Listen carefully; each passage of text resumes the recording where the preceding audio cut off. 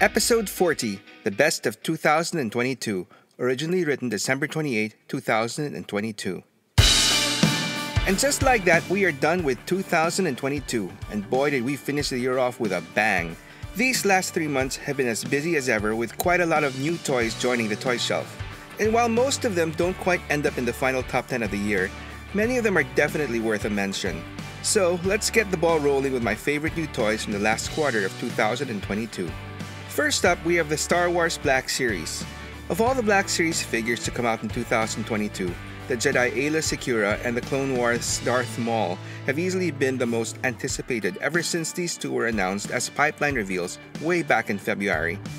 I've always been a fan of female Jedi characters, and for whatever reason, the blue Twi'lek Aayla Secura has always been my favorite.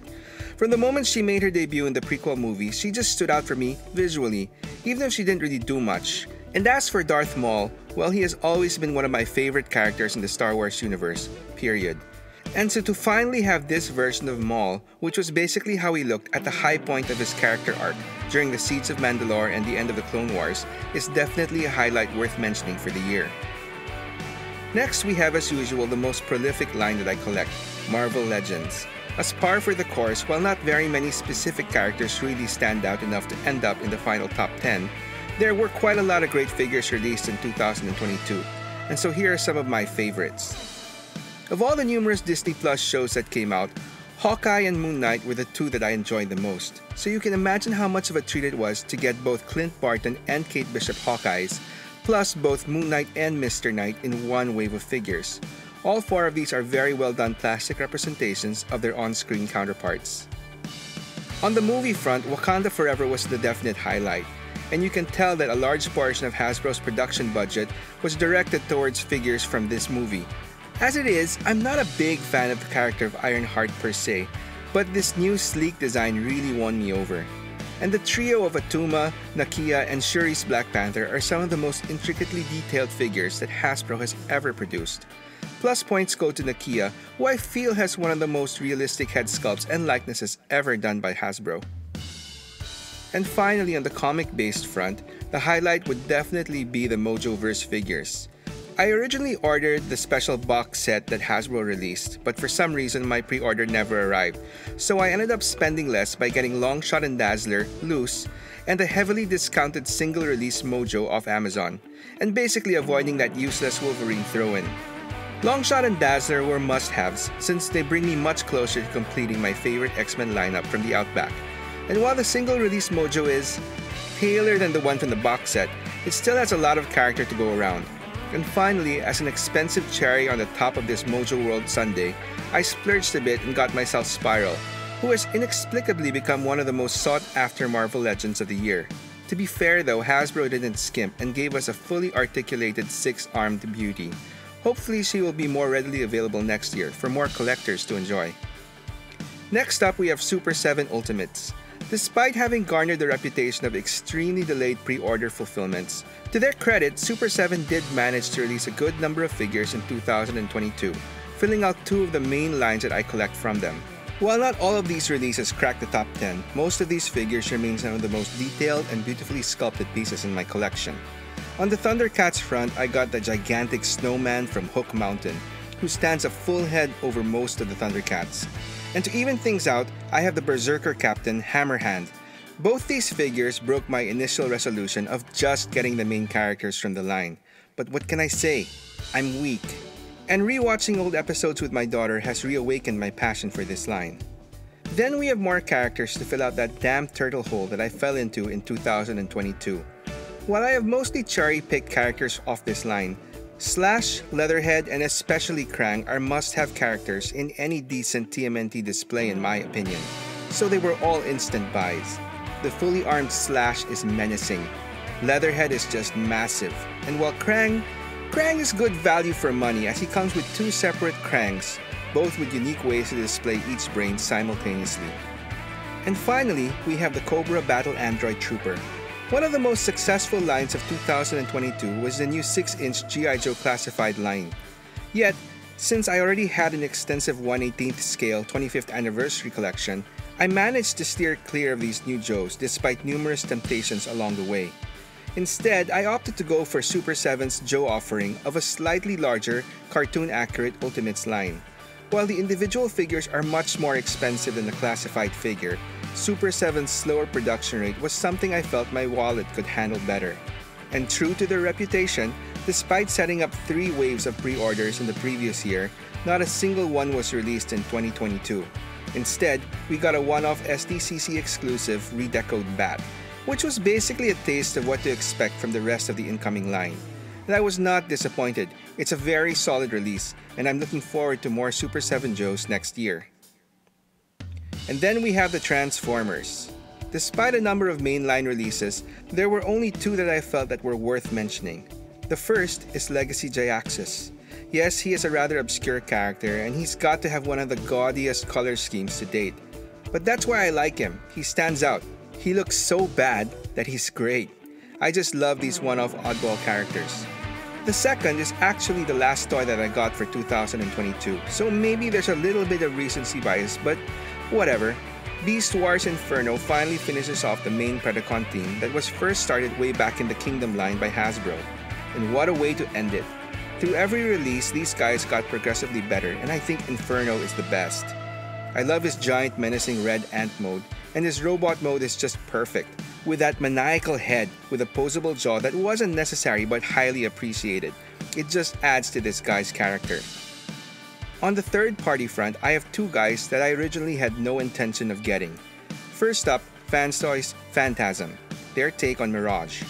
I was already very happy with my current Mirage, Speedstar from Transform Element, and some would say that that version is superior in sculpt and articulation. And while I can somewhat agree, while Fanstoys is no slouch in those departments, it surprisingly beats out Transform Element in engineering. Speedstar can be quite a chore to transform. And I know it might sound silly, but I do like to transform my Transformers every now and then. So, Fanstoy's simpler and more intuitive transformation wins out for me. And then we have X-Transbot's Caravaggio, their take on the extremely obscure character Hauler. I don't know, I just kept hearing a lot of great things about this specific toy that my curiosity was piqued.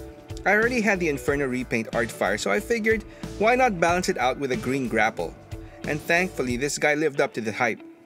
X-Transbots for me has always been hit or miss. More on the miss department though, as I usually find their engineering designs to be quite overthought, finicky, and less polished. But this guy is quite the opposite, very straightforward and solid. Not very X-Transbots. Hauler is so good that I was tempted to switch out my current MMC Inferno for X-Transbots version. But not today. Not today. And finally, the last highlight for me is the Universal Monsters line from Jada Toys. Ever since these guys were announced many moons ago, I had been sorely tempted to check them out. While I'm not really much of a horror-themed toy collector, these Universal Monsters are, well, universal in their appeal. They bring back a lot of nostalgia for me, from them traipsing around the Universal Studios lot before the tour begins, to the sorely underrated 80s movie, The Monster Squad. I've always been a fan of these classic monster designs, and so when these guys showed up in our local retail toy stores at an incredibly attractive price, resistance was futile. And in hand, these guys really impressed me with their very expressive facial sculpts and fun accessories. Yes, I know this is yet another rabbit hole that I have fallen into, but this isn't a very deep one, I promise. There are only a limited number of monsters yet to be released, including the Mummy, Quasimodo, and the Phantom of the Opera. And once I have those, I think I can call it a day. And with that, we can officially move on to the final top 10 of 2022. 4 new entries crash into the list from the last quarter, and so we say goodbye to 4 older ones. Transformers Legacy Menasor, and a trio of evil ultimates from Super 7. The thug henchman Bebop and the creepy scientist Baxter from the Turtles, and the mutant technician Vultureman. And now let's get started with number 10. The first new entry on this list goes to Super 7's Ultimates, Muckman, and Joe Eyeball. When it comes to Teenage Mutant Ninja Turtles, I am not the most diehard of fans, which is why it took me so long to get around to buying this guy. I can't really tell you much about this guy's character, but his sculpt was so interesting that it was only a matter of time before I caved. Despite seeing a lot of pictures and video reviews online, there was no preparing me for how much more awesome this guy was in hand. First off, he's huge. And secondly, he's just so full of little details of garbage and refuse all around his body. It's like you see something new every time you take a look at him from a different angle. And to top it all off, his face, with his hanging tongue and bulging yellow eyeballs, is just chock full of personality. And speaking of eyeballs, his sidekick, Joe Eyeball, is just extra frosting on the cake. While I didn't expect much, he does come with enough minimal articulation to perfectly complement Muckman. A real potent 1-2 punch in my book. Then we have number 9, Marvel Legends Build-A-Figure Khonshu. As I mentioned earlier, Moon Knight was one of my favorite Disney Plus shows in 2022, and a big part of it was due to how much more of a character they made the God of Vengeance, Khonshu. In the comics that I read growing up, Khonshu was really more of a non-entity that served his purpose in Moon Knight's origin, and that was it. Maybe the more recent comics fleshed him out more, but this was my first experience and taste of the more proactive god. Not counting any of the HasLab offerings, Khonshu the Build-A-Figure is probably one of the tallest figures that Hasbro has ever produced to date, and every inch of him is masterfully sculpted. From his heavily bandaged body, his even taller moonstaff, up to his now iconic crow's skull head, he caps off this perfect display with Moon Knight and Mr. Knight. At the 8th spot, continuing the trend of new entries is Haiku, third-party company Metagate's take on a masterpiece drift from the Age of Extinction movie. When initial prototype pictures of this guy started surfacing online, I didn't really give it much thought. Sure, his robot mode looked pretty good, and his car mode, while filled with panel lines, was more than passable, but his helicopter mode looked like a jumbled mess and was completely laughable.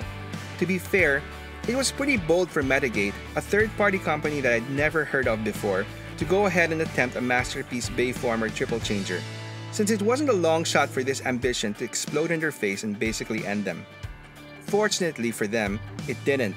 The more finished pics I saw of this guy drew me in more, and once initial reviews came in mostly positive, it was game over for me. Look, there's no arguing that on a whole the live-action Bayverse movies are trash, story-wise that is.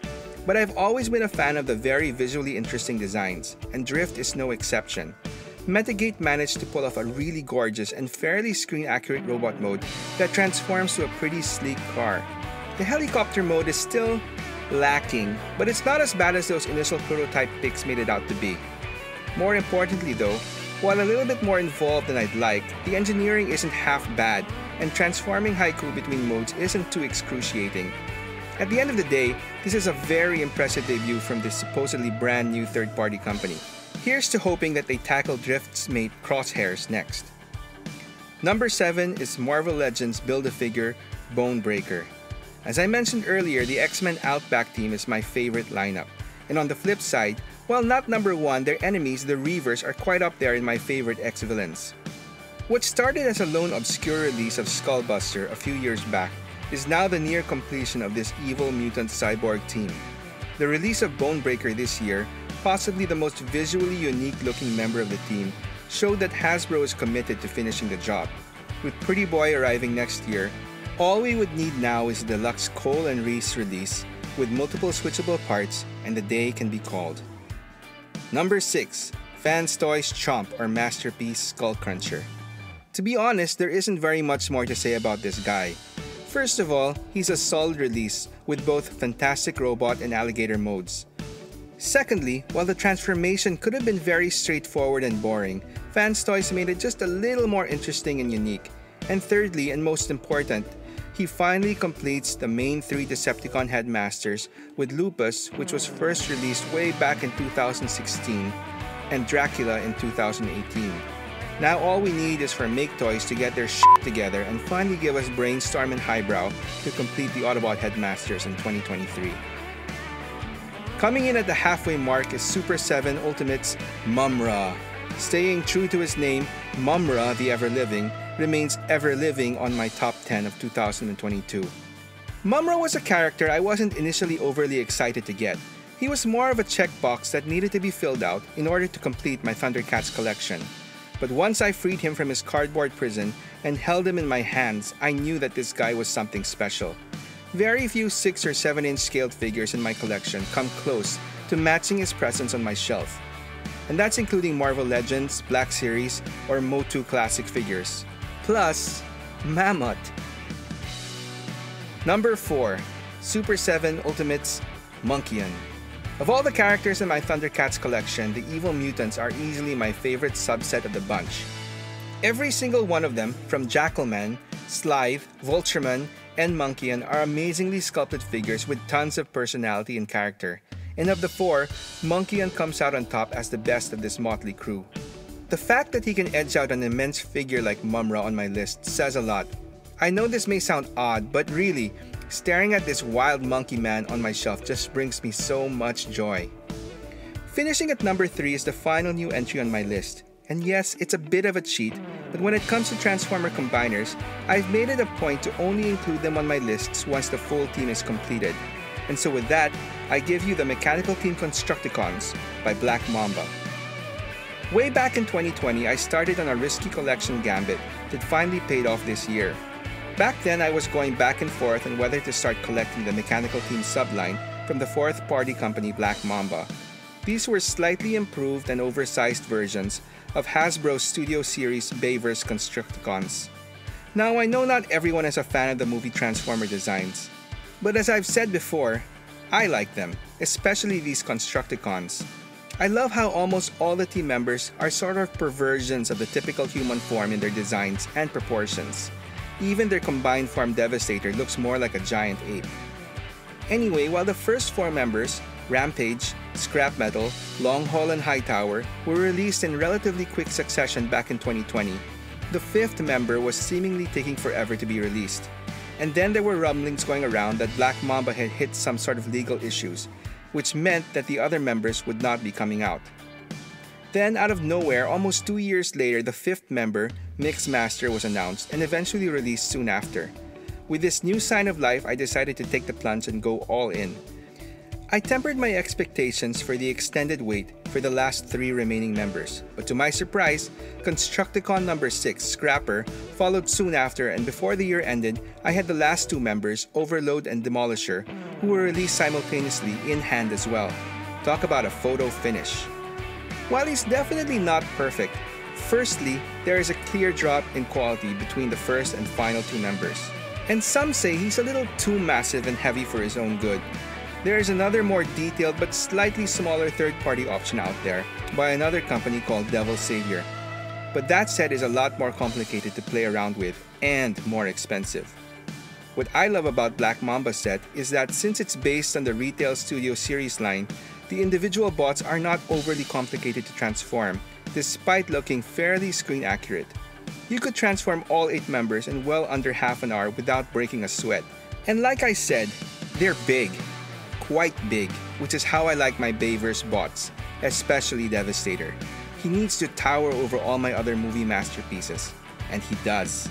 And with each member sold at a very reasonable KO price, this is really the best bang for your buck. And so here we are with the second best toy of 2022, Black Mamba's Cybertron Cavaliers, their take on a masterpiece Optimus Prime from the last night. Well, this is a surprise. From the moment I got this guy in hand, I knew instantly that he wasn't just a shoe-in for my year-end top 10 list, but a very strong contender for the number 1 spot. As expected, in my first installment, he shot up straight to number 1 and remained there throughout the next 2 parts, with no other toy coming close. And when I started this final installment, there was no doubt in my mind that Cybertron Cavaliers would finish off the year still on top. That is, until I started to actually write and rethink my list. Look, on any other day, there is no doubt in my mind that Cybertron Cavaliers would make the perfect number 1 toy for 2022. For a masterpiece transformer, this guy is nearly flawless, with an accurate and amazingly kibble-free robot mode, to a realistic vehicle mode, and a non-headache-inducing and fairly intuitive transformation process between the two. He's got size, and he definitely has presence, especially with his extensive and ultra-detailed paint job. But here's the thing. I know that I sound like a broken record at this point, always saying how stuff like sculpt, paint, and detailing play a big part in my rankings. But they are not the sole criteria for my placements. A huge part of collecting for me are the intangible factors like nostalgia and, well, love. Which brings me to the surprise number 1 toy of 2022. Super 7 Ultimates Chitara. Okay, so admittedly, as far as action figures go, as far as my other Thundercats go, Chitara is fairly average in terms of, here I go again, sculpt, paint, and even playability and posability. But putting her side by side with the flashier and objectively more impressive Cybertron Cavaliers, and really thinking about which one I'm currently more excited about to have in my collection, well, really it's no contest. First of all, nostalgia-wise, I have almost close to zero connection to the last two live-action Transformer movies, Age of Extinction and The Last Knight, where this specific iteration of Optimus Prime is featured in. I got Cybertron Cavalier solely because, well, he looked cool. On the flip side, while I never collected any Thundercats toys as a kid, the cartoon was a definite favorite of mine, and that opening intro song and animation possibly being one of the best ever made. Secondly, as Tyrion Lannister famously said in the finale of Game of Thrones, there is nothing in the world more powerful than a good story. And as fellow Thundercats fans can attest to, collecting modern-day Thundercats toys has been one hell of a roller coaster story full of excitement over the birth of a new line, followed by bitter disappointment at its abrupt cancellation. This specific Classics line was started by Mattel way back in 2016, but was cancelled a year later without them even completing the main theme of Thundercats, including Chitara. And I spent years sadly staring at huge Tigra and Chitara holes in my display. It took a number of attempts by Super 7 to finally pick up the license and finish the job, and even then I had to wait the longest for Chitara to finally arrive. Chitara's arrival in 2022 finally completed my main Thundercats team after 6 long years. Definitely the highest collecting highlight for me for the year, with everything after that as just pure gravy. And finally, the most important factor is, well, love. As I mentioned in the previous entry, Chitara, alongside Filmation Tila and Scarlet from the G.I. Joe cartoon, who I am hoping to receive next year, form my ultimate triumvirate of my childhood female crushes. Not only did these 3 characters give me the tingles and feels as a kid with their beauty, okay, keep your minds out of the gutter. They were also prime examples of strong female characters that I could look up to and admire, something that I feel is equally important for a young boy to see growing up. So when it comes to my favorite toy of 2022, the intangibles have it. Game, set, and match. Chitara takes the top spot for the year. So what about everyone else out there? What are some of your favorite toys of 2022? And what are your own personal reasons and criteria for picking them? Let me know in the comments down below and tell me your story. Thanks for watching Stories from the Toy Shelf Redux. If you enjoyed this story, please click on the like button and subscribe to the channel to help me tell more. Until the next one.